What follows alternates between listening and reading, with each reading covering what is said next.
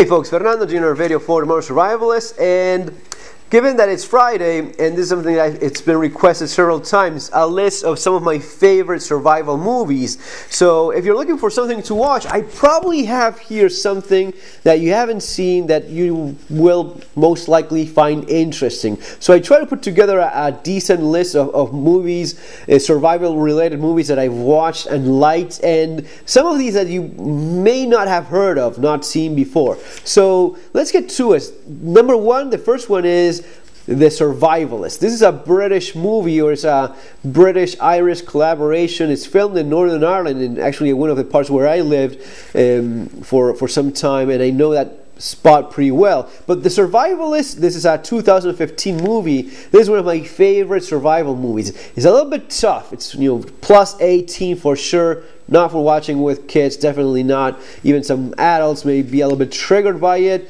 But man, it is very realistic in some of the more horrible aspects of desperate people in a bad situation.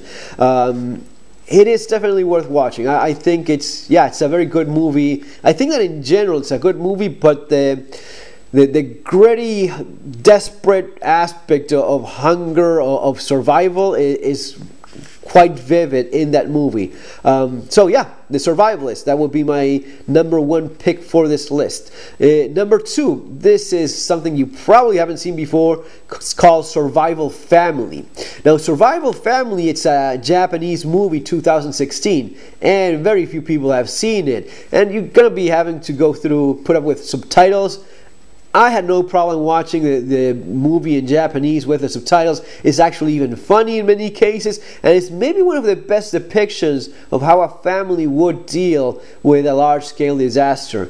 It is fantastically done in terms of how it evolves from normal times to post-SHTF ones in a very realistic manner. Hollywood sometimes can't help themselves to make this unrealistic. Survival Family is super realistic, how all of that goes down. That would be one of the movies to watch. Number three is very little known movie from Argentina. It's called Phase 7.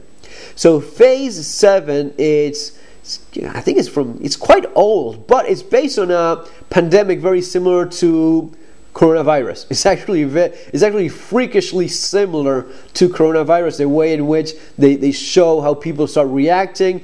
But Argentine movie, subtitles, but I think it's worth watching. It's actually quite funny to some point. So yeah, there it is. Number four. This is probably something you've seen already. 28 Weeks Later from 2007. That's like more of a classic zombie movie, but it's very well done, and how they show the empty city and people getting by with all of that. I liked it a lot. 28 Weeks Later, definitely there in the list. Number five is not really a movie, it's a series that started right now. This is from Netflix. To the Lake is Russian. I think it's the first season already in Netflix available. I just saw part of the first the first episode. It's very good. Seems to be very good. I think it's worth watching. Check it out. Number six would be Day After Tomorrow. Well-known movie, 2004. But if you missed it, you definitely want to watch it. Number seven is The Rover, and this is one of those less-known movies. But The Rover is. Man, you have to watch The Rover. It is great. The Rover would be like a realistic Mad Max. So it's set in Australia. Think of it this way. And it's a movie with Guy Pearce, which I love the way the guy acts. It's a fantastic actor. And Robert Pattinson, the guy from was like Twilight, the vampire teen movie, but he acts quite well in general, and this is one of the movies where he did a very good job. So The Rover would be like a realistic Mad Max, like Australia gone third world. I know the third world quite well, and imagine it's like Australia all of a sudden becoming like Latin America, where everything is a big mess and nothing seems to be working, and it's kind of you have to watch it. Go watch The Rover because it's absolutely worth your time. Number 8, No Escape. This is a little bit more known movie. It's a better known movie, but it's still a little bit under the radar yet. And you want to watch No Escape. This is with Owen Wilson, which is usually a guy that does comedy, but he does a very good job in this movie. So it would be like a guy on holidays with his family in some Asian country that all of a sudden sees a civil and political unrest, and it becomes like a civil war, and the guy is caught in there with his family.